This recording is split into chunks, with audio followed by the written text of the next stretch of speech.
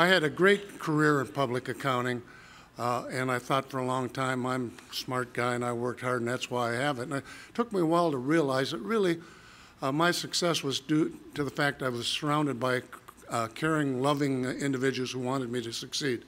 That's true both in my professional life and when I was a child. Every child deserves that same opportunity to be loved and given the chance to succeed. I can urge each of you to think of one child or one place where you might be able to influence a child's life. I suspect you're all working very hard with your own children, but think of a way to do that outside your family.